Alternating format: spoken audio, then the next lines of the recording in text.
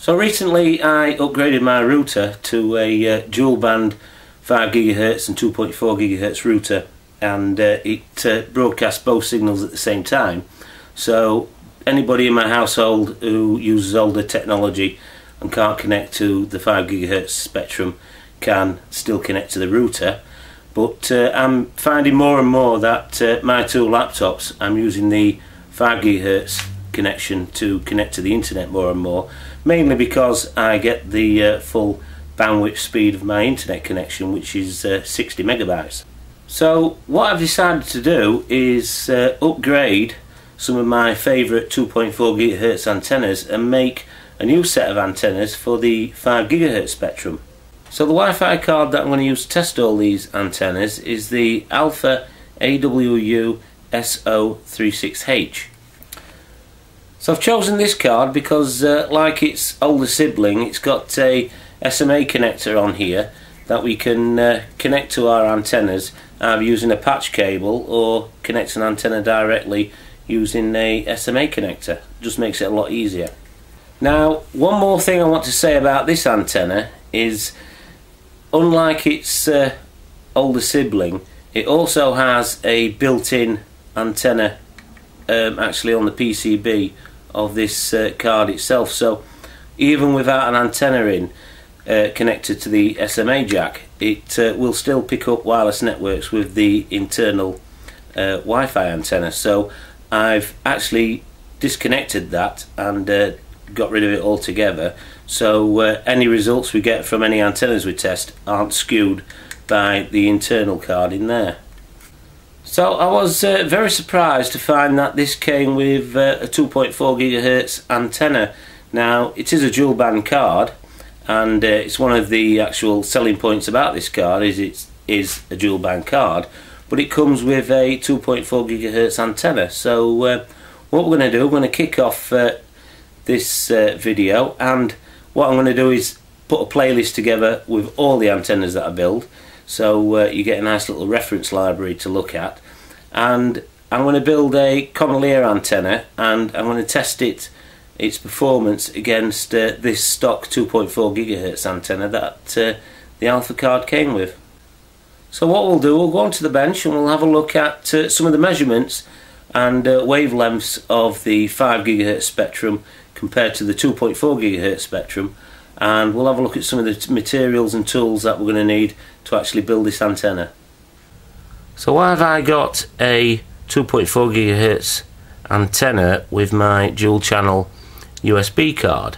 Now, the reason for this is manufacturers want to save money, and what the manufacturers say is that a quarter wavelength antenna for the 2.4 GHz spectrum is equal to a half wavelength antenna for the 5 GHz spectrum.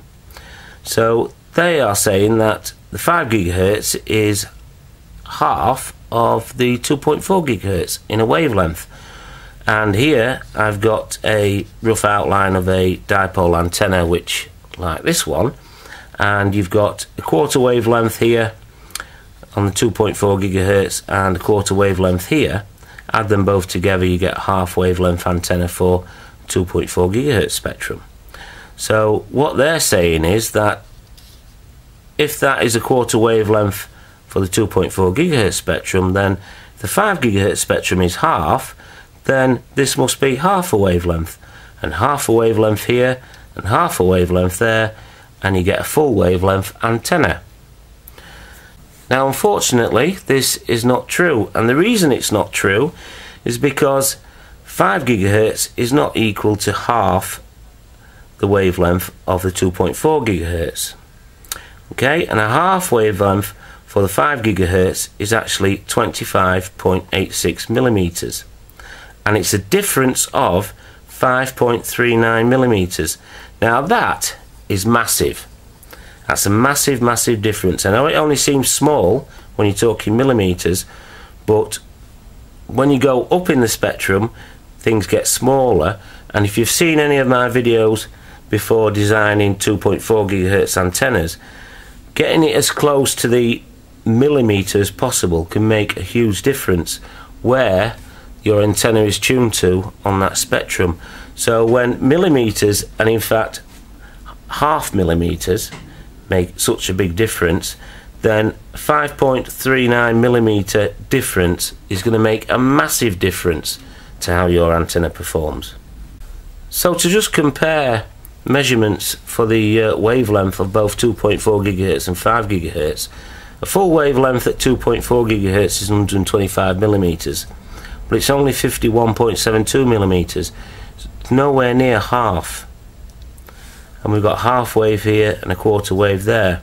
So even at quarter wavelength, you've got 12.93 millimeters for a quarter wavelength at 5 GHz, and it's 31.25 millimeters for 2.4 GHz. That is a big difference.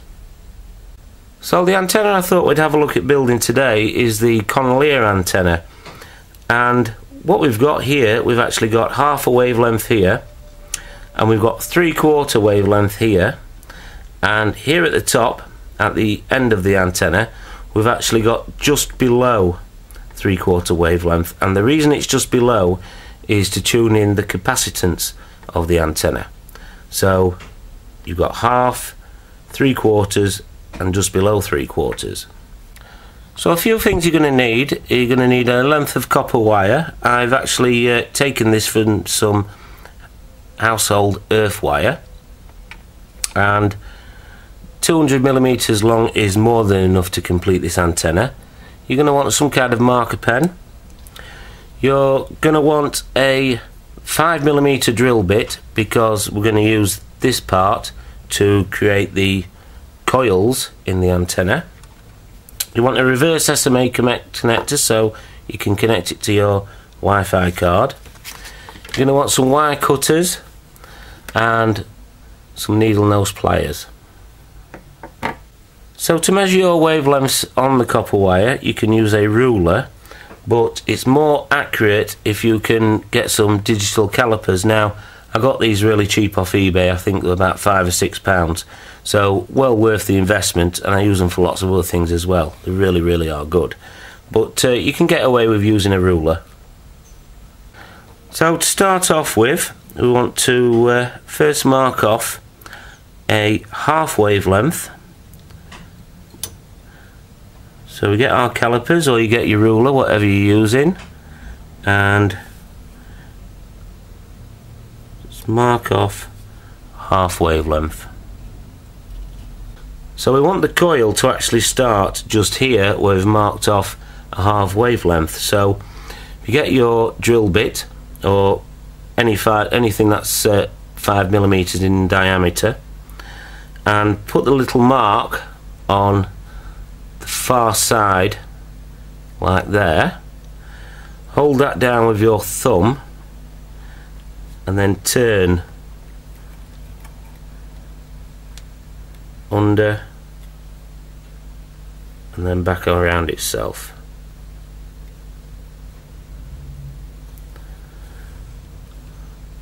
So there you can see the actual coil is starting exactly where I marked off 1/2 wavelength.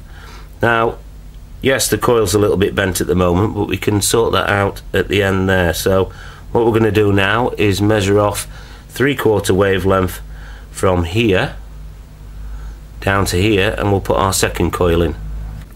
So we're now going to mark off 3/4 wavelength, and it'll be the starting point for our next coil. So we want to measure just here where this first coil finishes and put a mark just here. That's at 38.79 millimeters. So again, we put the mark just at the start of this drill bit here, hold it down with our thumb, and make sure that the coil is going in the same direction as your first.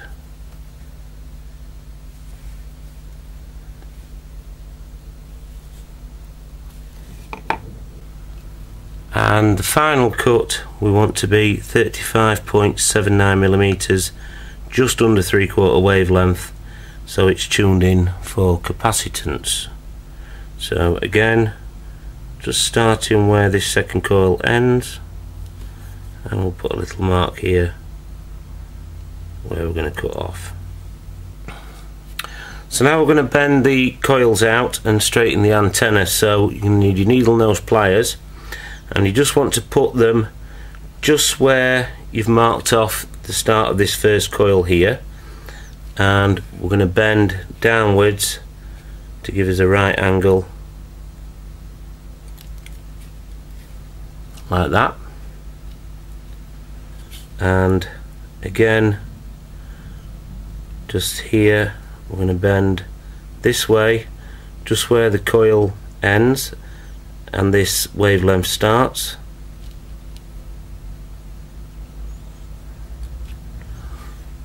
So we've now got a coil like that. Do the same with this second coil.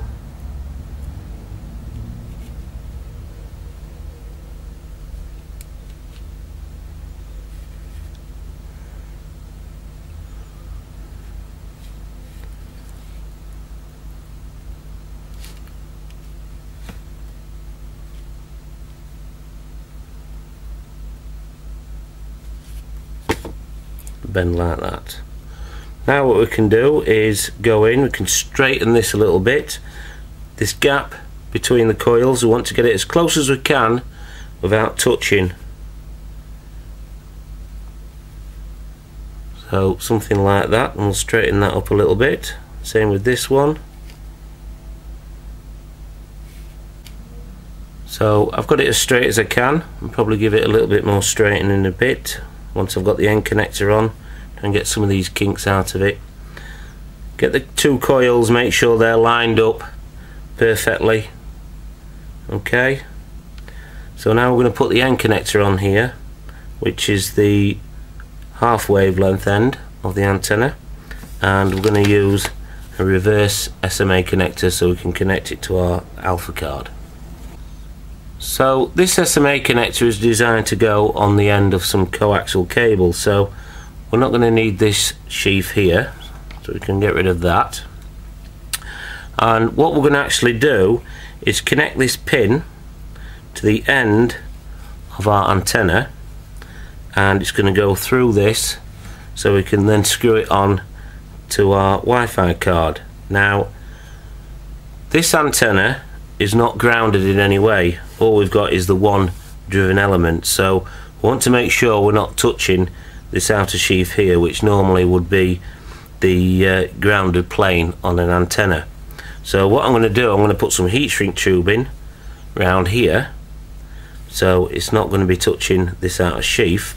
And I'm also going to measure off, I know it seems really picky, but this is going to go in about that much of the pin, so I'm actually going to cut a little bit off here, so the end of the pin to the beginning of this first coil is exactly one wavelength, so we're not altering it anyway, because otherwise we can probably end up adding 3mm on here, and as I've already said, 3mm in this kind of spectrum is like 2 feet on a lower spectrum like CB radio, so it will make a lot of difference to the antenna and how it performs when we've finished it. So even that little couple of millimeters there, I'm going to trim that off, making sure this is 1/2 wavelength.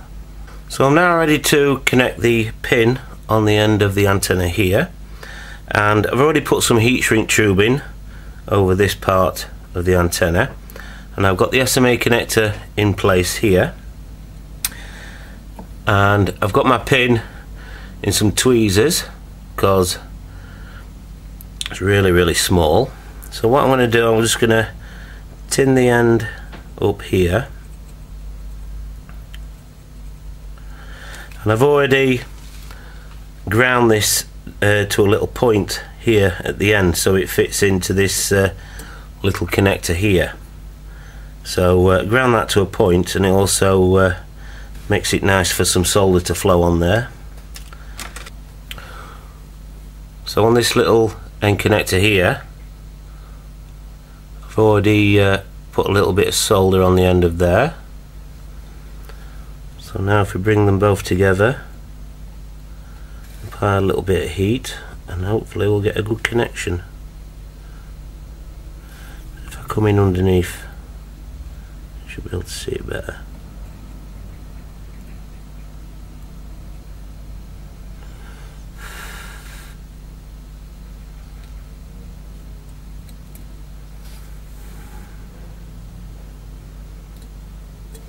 There we go. So that's the antenna fixed to the SMA connector now, and what I've also done to give it a bit more strength is just put a little bit of epoxy down in here just to hold it in place, and it should last a lot longer that way, although you don't have to do that. But these connectors are actually designed to be crimped on, so a little bit of epoxy down there won't hurt. Now, as for protecting this part of the antenna, I've got an old black felt tip pen here, and it did have some writing on there, and I've just got some wire wool and just got rid of all that writing, and I've actually wire wooled all the way around so it looks like an even brush finish. And what I'm going to do, I'm going to cut this here to length, and I'm going to use the original end cap, and we'll have that as the body of our antenna. So here is the antenna all finished, and it's in its housing now, and I think you'd agree it looks rather good. So I think all that's left to do now is to connect it up to the alpha and give it a test. So I'll be testing this antenna against the stock 2.4 GHz antenna that came with the alpha card, and obviously I'll be testing it on a 5 GHz signal. But normally a collinear antenna basically performs about the same as a rubber duck of this size, so it'll be interesting to see how well it does over the 5 GHz spectrum compared to something that's not tuned to it. So I'm connected to a test router that's not too far away from a workshop. It has got to come from a workshop wall and a garden wall, but you don't get the range in the 5 GHz spectrum as you do in the 2.4 GHz spectrum. And at the moment I'm connected using the stock 2.4 GHz rubber duck antenna that I got with the alpha card, and it just seems to be a little bit unstable. It's jumping from 63-64% up to about 68%, and fluctuating back and forth. So what I'm going to do, I'm going to connect the collinear antenna, and we'll see how that performs.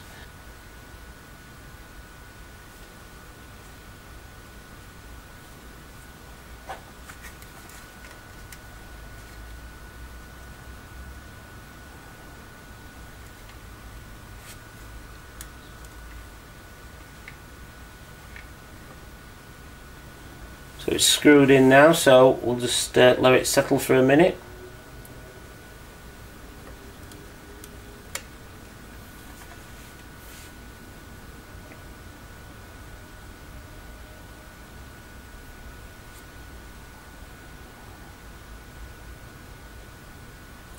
So it seems to have settled down at around 83%, so that's more than a 10% increase in signal strength just by using a antenna that's tuned to the 5 GHz network. And now it's actually settled down a little bit as well. It seems really stable around 83%, unlike the 2.4 GHz antenna. It's a little bit up and down. Now that it's actually settled, it's getting a nice strong signal.